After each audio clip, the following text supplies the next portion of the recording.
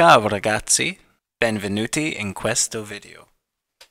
Welcome everyone, hope you're all doing very well tonight. In this video, we are going to be taking a look at a classic Italian fragrance that came out in 1984, and it is simply called Enrico Coveri pour Homme.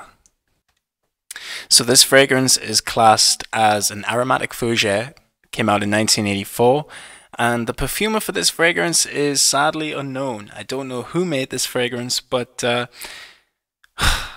wow, I just love this fragrance. I cannot wait to review it. Here we go, another 80s aromatic. Cannot get enough of them at the moment, guys. I really can't. Let's get into the introduction. The accords for this fragrance are aromatic, woody, fresh spicy, lavender, soft spicy, powdery, amber, leather, warm spicy, and herbal. And I'm also going to add earthy as an accord too. It isn't there originally, but I'm going to add it there because I get a really earthy accord out of this fragrance. So, first impression of the fragrance. Again, this is an amazing 80s scent, hence why I am reviewing it on my channel. I only like to review fragrances that I particularly like. I don't like to review fragrances that I don't like. It's kind of pointless that way. It's a scent that, to me, is very classy. It is mature, it's green, it's earthy. That it just, in my opinion, it really does sit nicely in my collection amongst the other classic fougères that I have. I mean, just the way the bottle looks, you guys will see in another video, of course. The way the bottle looks is just absolutely beautiful. I really like the dark green. I think it's dark green. Oh no, it's like a blue actually. It's more like a turquoise blue, but it's quite dark. We get ridges in the glass, which gives it like a classic look. We get Enrico Coveri in what looks like, to me, like a silver sticker, but it's really stuck on the bottle quite well. We get pour Homme underneath, and we get eau de toilette. And we also get a nice little feature on top of the cap as well, which says Enrico Coveri in kind of like a blue plastic stamp on the cap, which looks really cool in all fairness. So if you're into bottle designs, like classic bottle designs, this really is just an awesome bottle to look at. I even have the box here, guys. It is blue.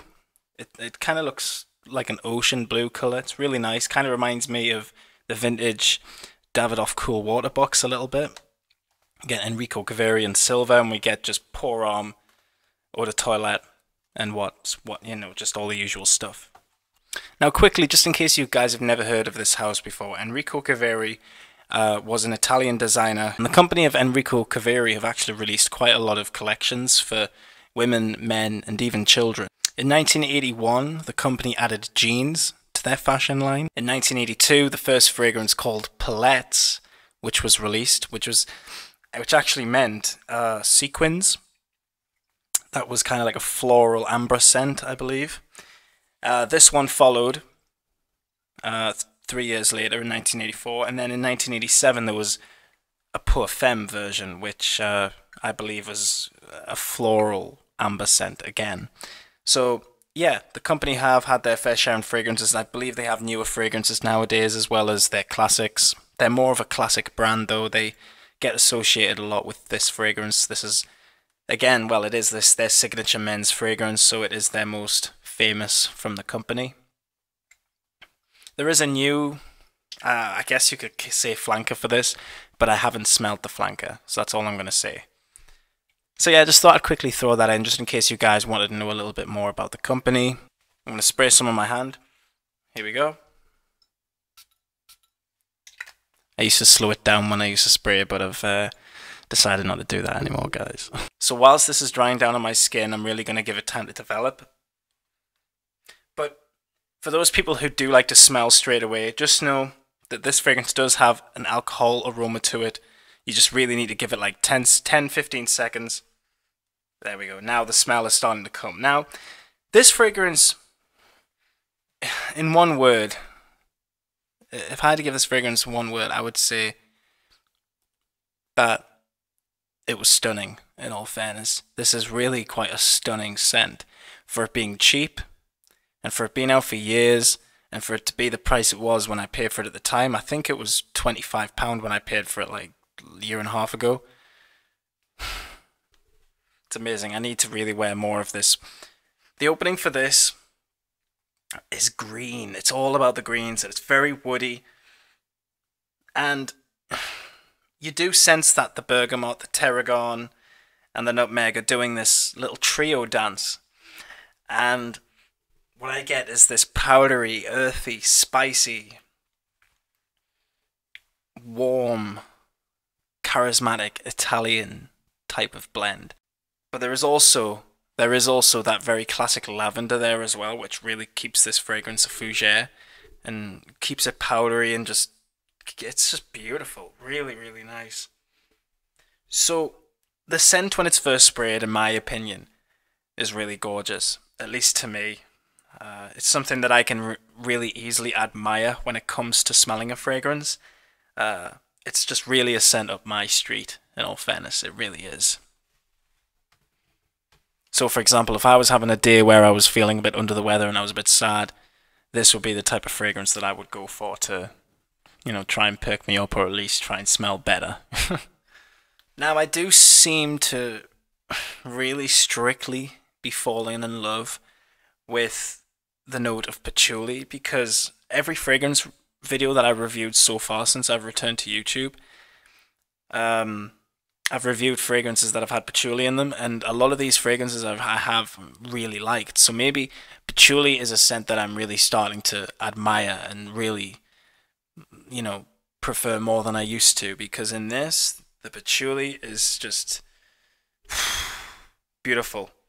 And as the scent dries into your skin, the more the oak moss, the patchouli, the leather, the more this all just creates just the balance to the scent. It just creates this deep, sensual, woody fragrance. That's what it is. It's just beautiful, really beautiful. And, I will be honest, I do get some of the citruses in the opening. That bergamot, it isn't fleeting.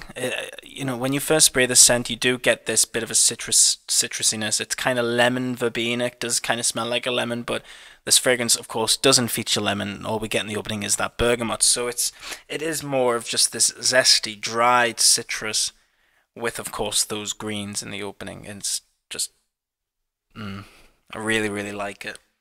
And the dry down mainly consists of musks, lots of musk as well, lots of leather with a slight ambery, warm trail. That's really what the fragrance consists of in the dry down. So it's quite a simple fragrance in all fairness, but the fragrance itself is really one to admire. If you're somebody who is classy, I'm just going to say it. If you are somebody who is older than me, for example, if you're someone in their 40s, 50s, maybe even 60s, perfect fragrance for you, because the 80s, 70s, 80s, that was your era, so that it would fit more for you. But the fact that, I am 28 and I have so many of these type of fragrances in my collection because I really love them. I don't know what it is. I don't know. There was no one in my family who also used to collect fragrances.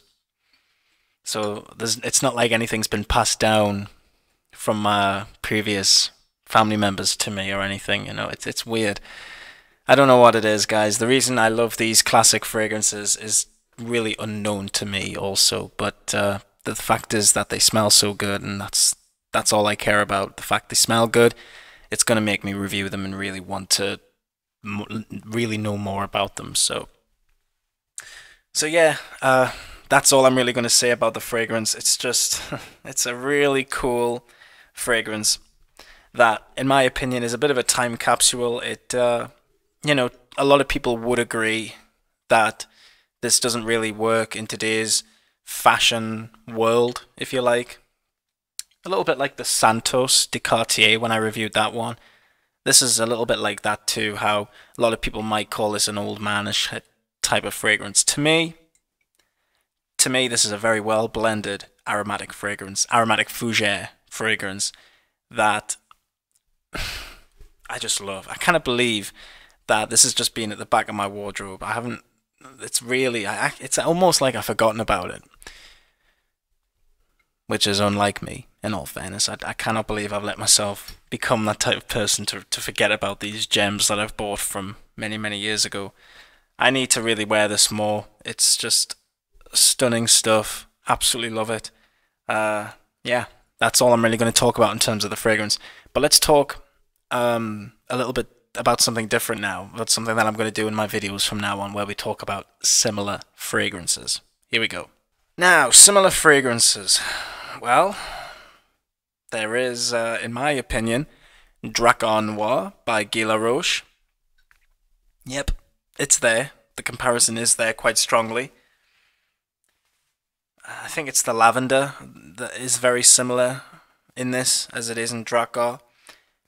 And another comparison that I think really, really strongly of is Bowling Green by Jeffrey Bean, because that one is that one is more of citrus. It's more of a citrus aromatic. You get the citrus as more of that one, the vetiver, and of course the oak moss. This has, of course, oak moss in it, but it's there. It's still quite strong, but I prefer the oak moss in Bowling Green, in all fairness. But this does smell similar in that. And another one that I want to mention as well is Bogart's Signature, Jacques Bogart's Signature. That one is more of a leather oak moss type of scent. Still, again, aromatics. Anyway, guys, that has been my review for Enrico Coveri Pour Homme, a beautiful, beautiful Italian fragrance that you guys should really check out. It's really, really inexpensive online. It's just a lovely blend. Very classy. If you are a fan of Drakkar Noir and you like that scent really much, and you might not like the fact that it doesn't project that much anymore, because in my opinion, I'm one of those people.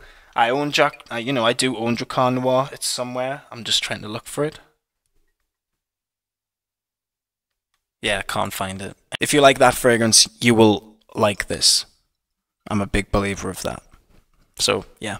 Thank you guys so much for watching this review. It really means a lot. If you are a fan of classic fragrances, then stay tuned to my channel, because I've got so many other cool classic fragrances in my collection that I need to review and should have reviewed years ago. And the fact that I haven't is something that I am starting to slowly regret, which is why I'm deciding to get these fragrances out for you guys now so that you can check them out. So, yeah.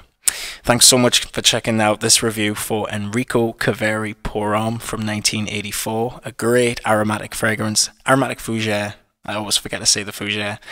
Great fragrance that you guys must check out. Thanks so much for watching my review on it. Keep smelling good, and I'll see you all in the next video. Bye for now.